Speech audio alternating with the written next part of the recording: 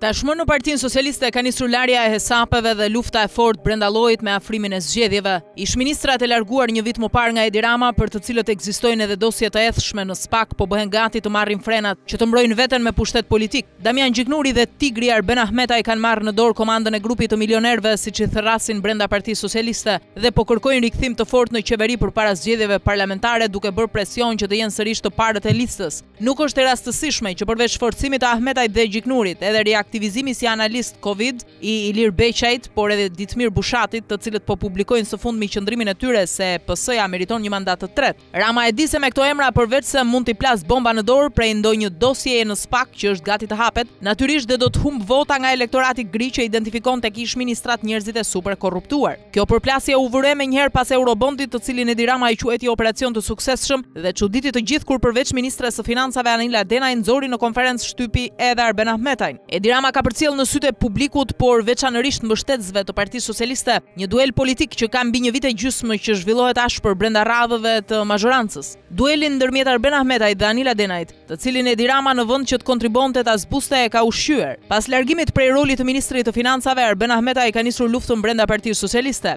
I larguar me logjikën se do të rinovohen të gjithë ministrat që kanë 5 vjet në qeveri, edhe Ahmetaj ishte pjesë e kësaj fshese, e cila realisht gjeti përkrahje në publik, pasi njerëzit e shikonin Tigrin si një mamuth korrupsioni. Por çfarë ndodhi? Ahmetaj shfrytëzoi rolin si kryetari i Komisionit Parlamentar të Ekonomisë për të sabotuar punën e Anila Denajt në postin e ministres së financave. Dhe këtë e bëri pikërisht duke shfrytëzuar njerëzit e tij në dikaster, të cilët i kanë ofruar shifra problematike ministres në daljet publike. Mbahen mend seancat në Komisionin Parlamentar të Ekonomisë në fund të vitit të shkuar, ku Ahmetaj sulmoi Ministrinë e Financave për shifrat e buxhetit 2020, të cilat ishin përgatitur nga njerëzit e ish-ministrit. Ahmetaj akuzoi Denajin se nuk kishte parashikuar rritje rrogash, kur për 5 vjet ai nuk i rriti asnjëherë pagat e administratës. Në këtë kohë Ahmetaj, si përfaqësues i mazhorancës në kuvend, në vend që ta mbështeste dhe përkrahte ministren e qeverisë së tij, tentoi ta çojë drejt humnerës. Madje në media ka ndalë zëra për takimet ndërmjet Arben Ahmetajt dhe Edi Ramës, ku i kërkonte largimin e ministres së financave. Natyrisht duke mos ripropozuar veten, por duke hapur një diversion brenda PS-s që ushqehej nga ambicia për të marrë pushtet. Rama gjeti një mënyrë për të shuar sherrin, duke i dhënë Arben Ahmetajt një post ministri, atë të rindërtimit, pas tërmetit të 26 nëntorit, ku ky i fundit ka marrë ashiqare kompetenca të financave.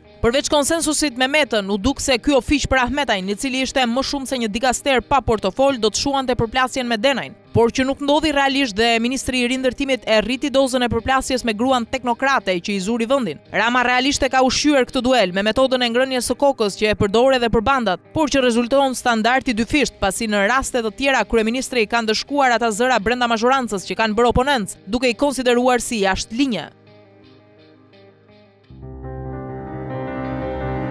Pamfleti është një platformë mediatike analitike që u lind si domosdoshmëri, një tribune pa kompromis, si një zë i fuqishëm në luftën pa ekuivok ndaj krimit dhe korrupsionit politik në Shqipëri.